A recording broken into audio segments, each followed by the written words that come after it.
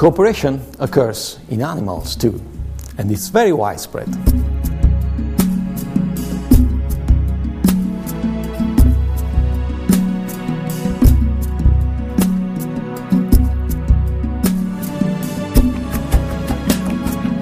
Ravens. Ravens are large birds that eat dead animals. And they live in groups. When a raven finds a carcass of dead animals, it recruits its group members. It gives special calls that lead the others to the banquet. And then, all together, they share the food. So, the first raven that finds the food, behave altruistically, apparently altruistically, because instead of eating the food, the carcass, calls the others and share the food with them. And this is very widespread in nature.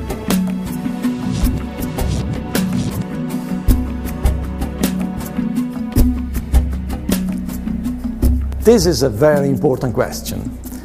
Actually, the question should be, is genetic, environmental, or cultural? The three things are true.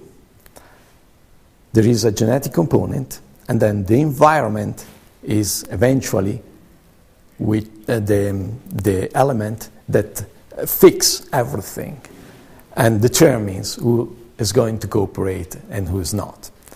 An example in birds, for example. Birds can cooperate. They can breed cooperatively. In cooperatively breeding birds, there are individuals called helpers that instead of reproducing themselves, they help others to raise their offspring.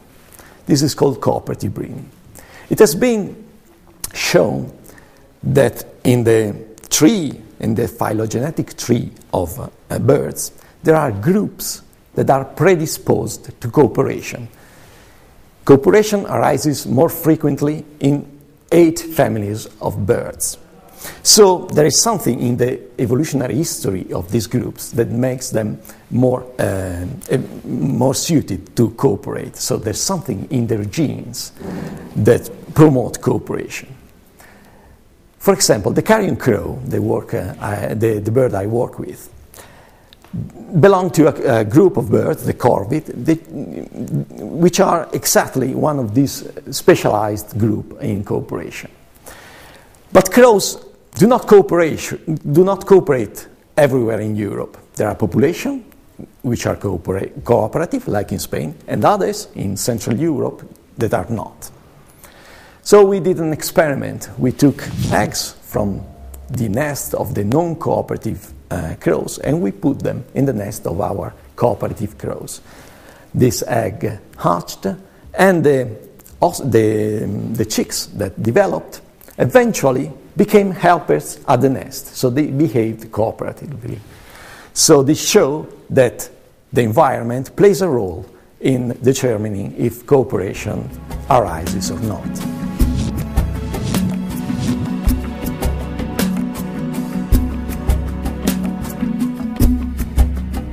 It is very important because to understand cooperation in nature and also in human, we need to use animal models because we can make experiments with them. For example, it's impossible to think about an experiment as the one I did with the crows and replicate it in humans. It's not ethical. So the animals provide us models to study cooperation. And corvids in special are very interesting because they are also very sophisticated animals. So far we thought that primates were the more social, clever, cooperative and altruistic animals. And this was probably just because they resemble us very closely. And we are a very cooperative and altruist being.